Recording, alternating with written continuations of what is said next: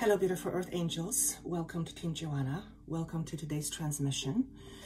I have a lot of energy with me. I don't know how I'm going to be able to get it all out in a way that I can fit this into a short video, but maybe this is going to be part one. I don't know. We'll see. If you are new to this, I hope you stay. I hope you enjoy what you hear. And if you do, maybe give it a thumbs up, share it with a friend or two. Maybe they will find this helpful. My ultimate goal, my ultimate intention is to help us all release ourselves from our internal prison. And I do this by connecting with higher beings whose awareness and perceptions of who we are is far greater than our own. And that's because our own perception is a perception based on the perspective of being a human being. And to be a human being is, well, by the very nature, is to be limited in some way. If you are watching this, chances are quite high that you at least have heard the idea of ego, the shadow self, things like shadow aspect, shadow self. I'm going to use the word shadow self as it's in the description. And so why is embracing your shadow so important? First of all, let me give you our interpretation of what we mean by shadow. When I say we, I mean Joanna and my team. The information that I project is not my information. It does not come from something I've learned. It's something that's coming through me. So sometimes I have a little bit of difficulty understanding what I'm saying. So bear with me. That's what channeling does. It sometimes, you channel information you know nothing about, and it makes the brain act a little funny. So what is a shadow self? A shadow self is, or a shadow is opposite of light. So in terms, let's use this in a context of being us as beings. We are light. We are all light. We come from light. Our source is light. Information is light. Everything is light. It's frequency. The reason why we have a shadow in the first place is because something stands in the way of that light. And whatever is standing in the way is creating the shadow. So effectively, shadow is the opposite, or shadow self is almost, well, is the opposite of the true self, which is light. It is perceived mostly as aspects rooted in fear, rooted in lower vibrations. It is an aspect that is tied to the ego, so it's the perception from the human perspective. And it only sees what it sees based on its perception, which is based on its experience in its environment. Why is it important to integrate shadow or to embrace shadow? Effectively, once we embrace our shadow, we can then integrate our shadow. So let's just back up for a moment. What is the purpose of integrating our shadow? Well, to integrate, I looked up the words because it was important for me to know for myself. What's the true meaning of integration? A synonym for integration is also unification. So the purpose of integrating our shadow self is to, in essence, become more aligned with the truth of who we are, which is light. We shy away from our shadow self. That's because it often does not feel good. Shadow is an aspect of you that is based on a certain perception. And some shadows are known consciously, but most shadows are not known. They're unconscious.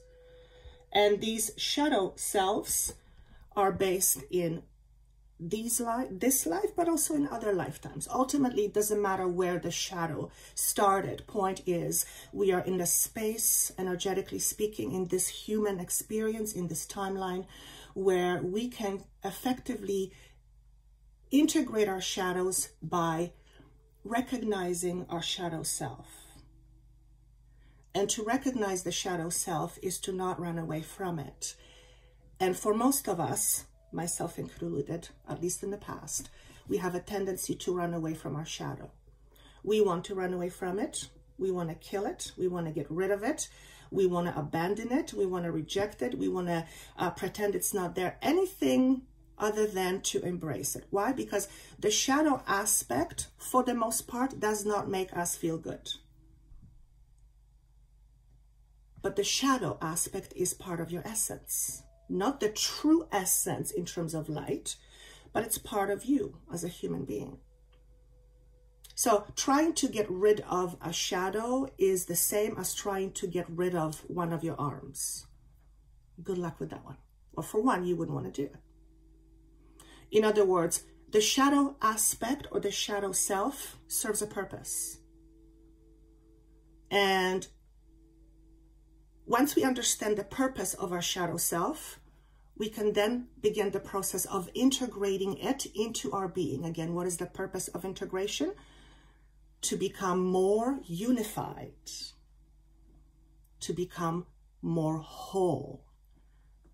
Rephrase, not to become more whole, because we are already whole.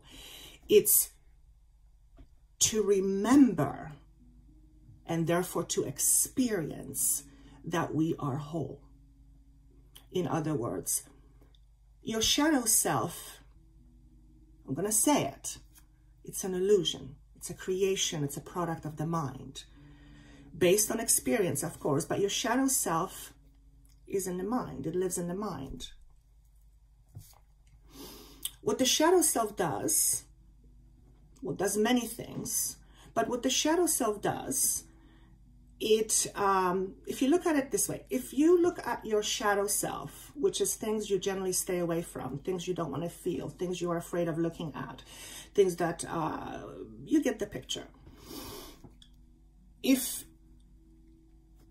I forgot what I was going to say. I'm just going to continue. Because everything in life has a purpose.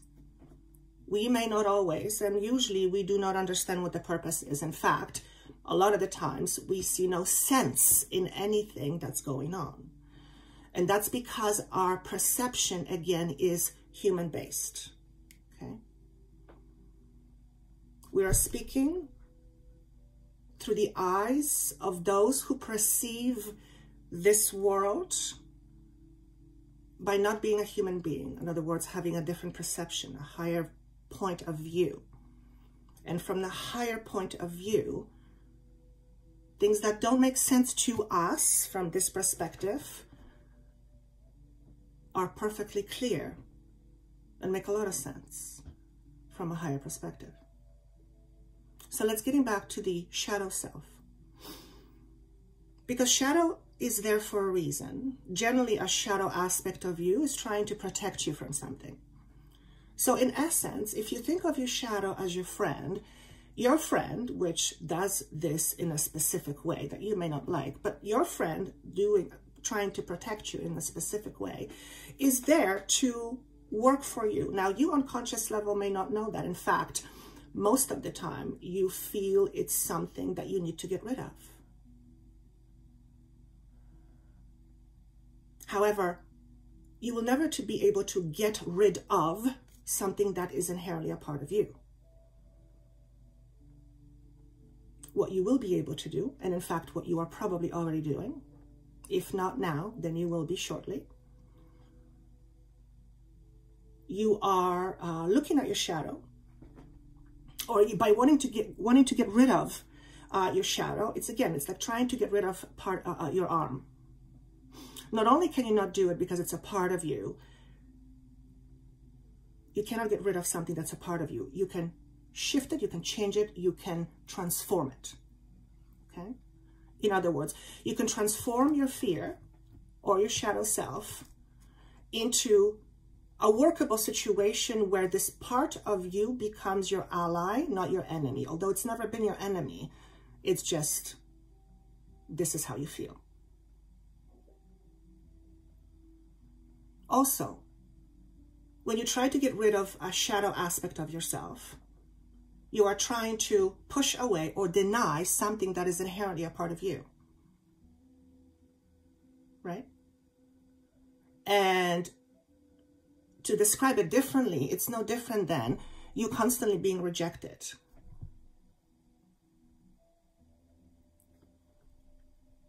So trying to get rid of a part of you is like trying to reject an aspect of you. That is definitely not the way towards unification, because doing that, getting rid of something that's part of you, leads to further separation, and inner conflict. And if you are watching this, chances are you know that we are all seeking balance and we are moving towards greater balance.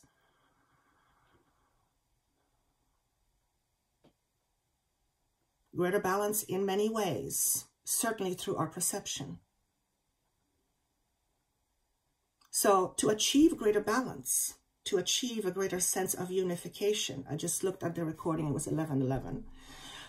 To gain a greater sense of unification, we need to allow ourselves to look at our shadow selves, to look at the things we don't like to look at the things we're afraid of, and to look at those things as our friends.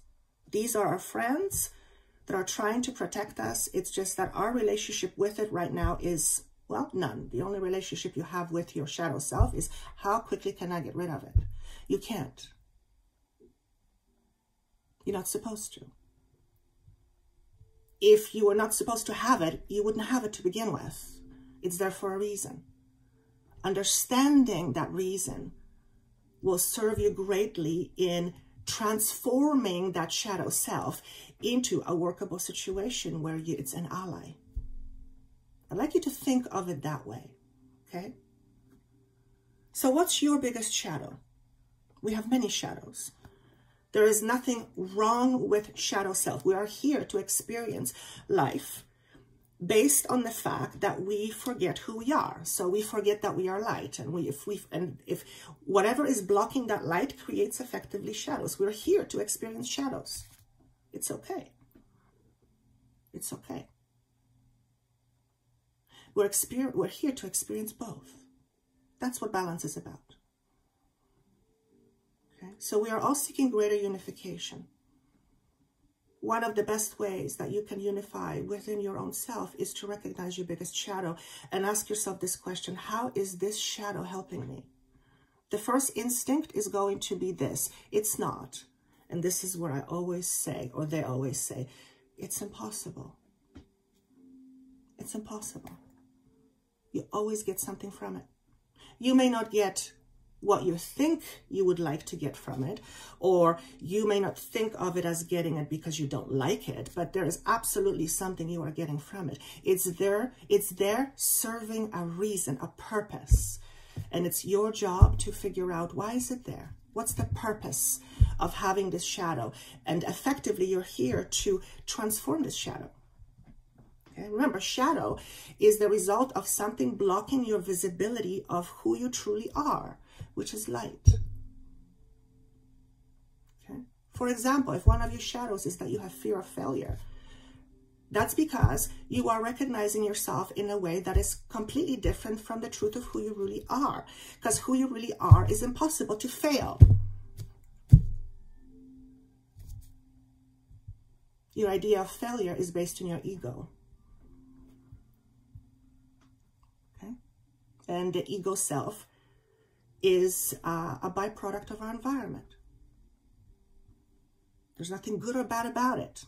It's all good. Sometimes it doesn't feel so good. So what's your biggest shadow? And how can you learn to accept it and then transform it and then integrate it? I've been working with shadow for probably about 2 decades now.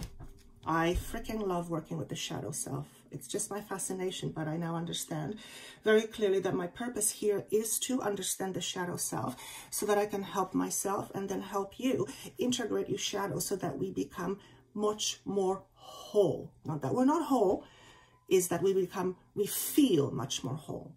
We experience the feeling of being much more whole. Whole meaning there's nothing missing. We're complete. And with that, I'm going to leave you. If you would like to get a hold of me to help you with your shadow work, you can reach me at joannathehealer.com, and there's the information there somewhere. Take care of you, and take care of you. Yes, take good care of you, and see you soon.